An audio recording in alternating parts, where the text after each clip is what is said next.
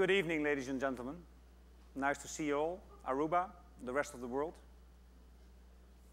In the Second World War, when Allied forces were pushing to Germany, they were facing the River Rhine.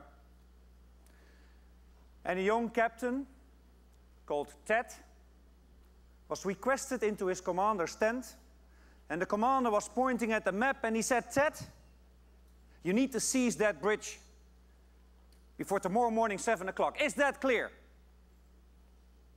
"Aye, aye, sir." "Absolutely clear." He left.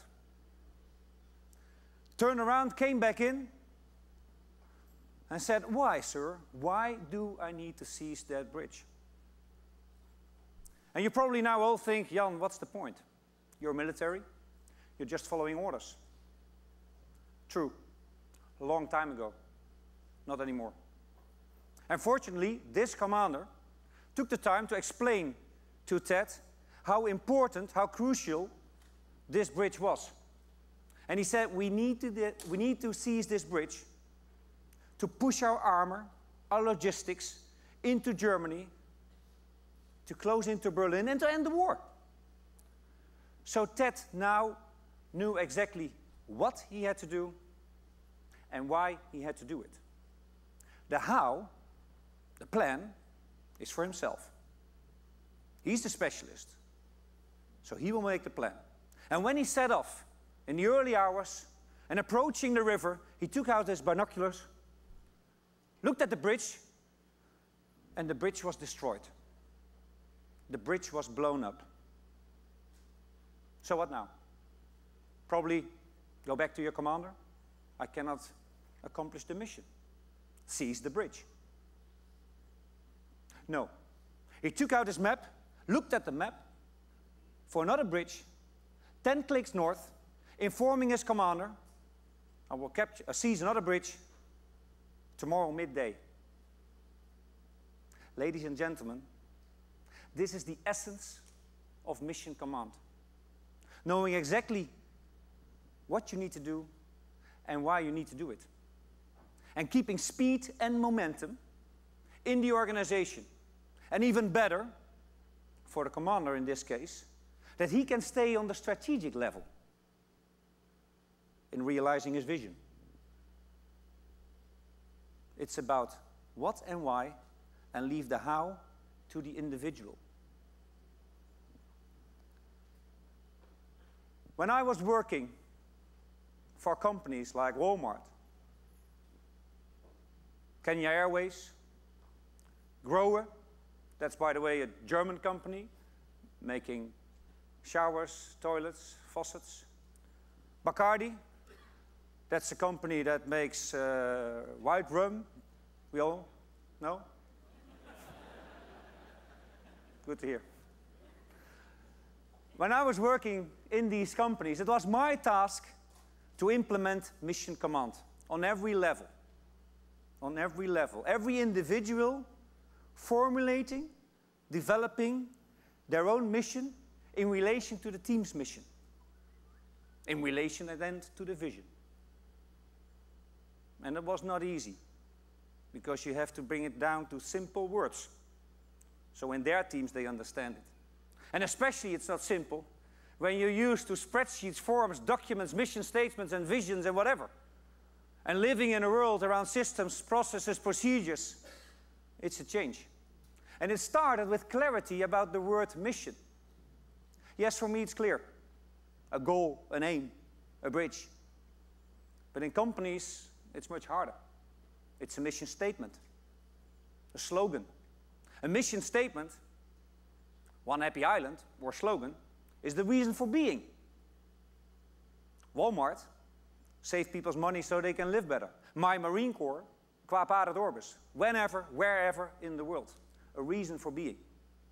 But a mission for the military is an aim, a goal that you want to achieve together with the team. And in the teams from these companies, they liked it. Finally, something simple we can use to align our teams and to create ownership. Because if you give the freedom to your team members, They're getting passionate, they're becoming more creative, they're getting focus, and they own it. And it's so much better than just targets like profit, sales, margin. More in relation to, do we want to be the best? Do we want to be leading? And mission command, it's not about leading, by the way, it's about winning. Because if we lose, we die. Isn't that right? And in companies, if you lose, well, you can lose your job. It's different, but it can be harsh. All these companies adopted it and said, this is what makes the difference. It taps into team members that they have the feeling that they really can contribute to a shared goal.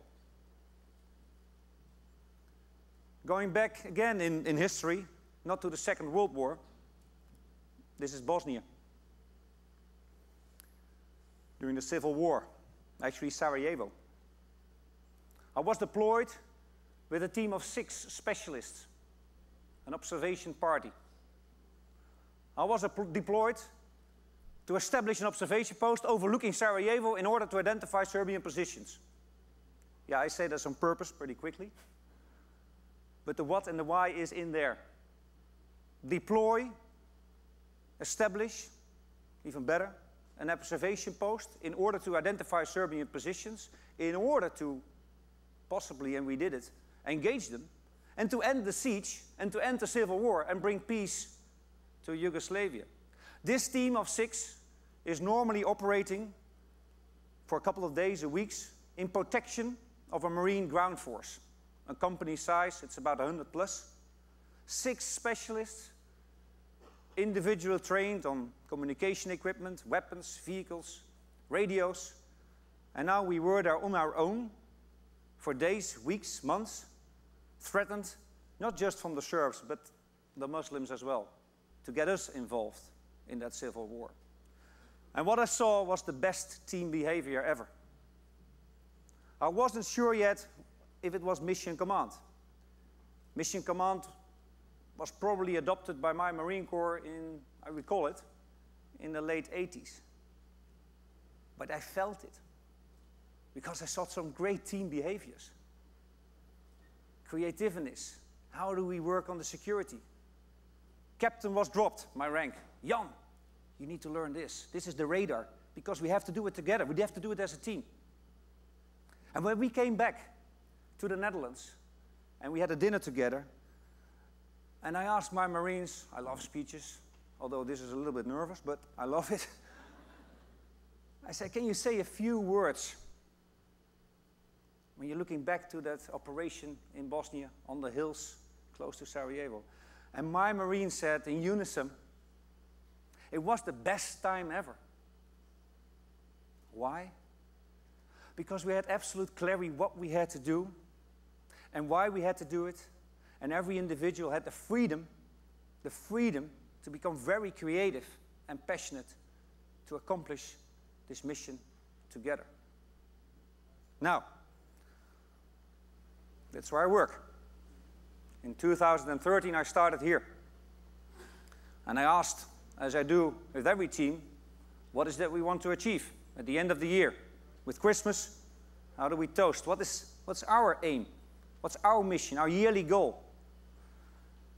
And pretty clear, we found out we need to be more visible. We need to work on our image. As you recall, there were some reductions in the defense, and it was about the base, it was about the unit. We need to strengthen our position on Aruba. Why? Because we're here for stability and security. That is so needed if you want to think about sustainable solutions. Security is the first thing you need to have, not only for tourism. And after that yearly goal, we had this vision. Aruba's maritime security partner. Simple. Although you don't see the year with it, 2017, I want to realize this. To become Aruba's maritime security partner. Maritime, Marines, Navy. But we were just receiving new, very sophisticated large boats. Partner, hey, the Coast Guard is our partner, but not just the Coast Guard. The KPA, correction facilities. And when my team was starting to understand it, I saw some great things. And hopefully you saw it as well. I saw more media awareness. I saw exercises near Dakota, near the harbor, with the K9, with the local police. The Ronde van Aruba, I will call it the challenge run of Aruba. That should become what the Ironman is for Hawaii, or the Heineken Regatta for St. Martin. That challenge run is growing, more professional.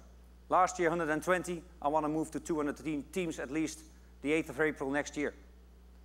A public order seminar was organized. High altitude training from the former Westin Hotel. Even a game. We all know Monopoly. Yeah. Monopoly Aruba. And a few individuals in my team made sure we are on it.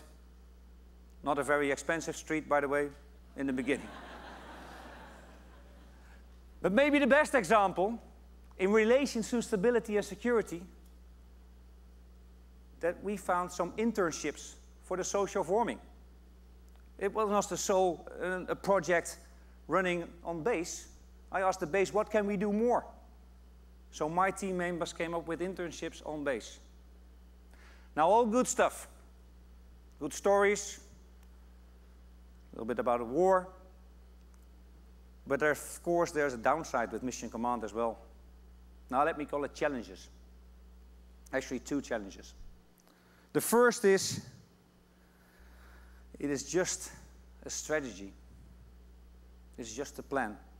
And we say in the military context, no plan survives first contact. You still need great team behaviors. And for great team behaviors, you need a set of core values. We have dedication, unity, and strength. That's where you can relate to, if it's about behaviors, what you need. Aruba has already this great mission statement, the slogan, One Happy Island. Maybe a set of core values can add some more. Something around determination, solidarity, and cheerfulness, maybe. But the other challenge is, as a leader, you have to sit on your hands.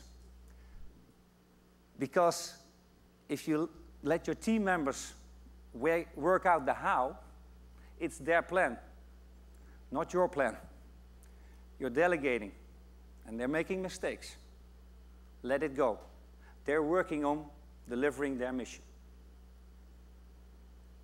Now, back to sustainable solutions. What has Mission Command to do with sustainable solutions? Mission Command is a proven, sustainable philosophy to engage team members, to work on solutions, to get the creativeness out of your team. Mission Command is forcing you to make it simple. That's not easy. It's hard work to get it simple. But you need to make it simple. Otherwise, your team members won't understand it. And if they won't understand it, they cannot engage, and they will certainly not formulate or develop their submission towards the team mission. And I've experienced it with the Bosnia team, Walmart, Bacardi, whatever team.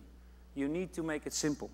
Because in the end, what is simple is clear, what is clear is understood, and what's understood gets done.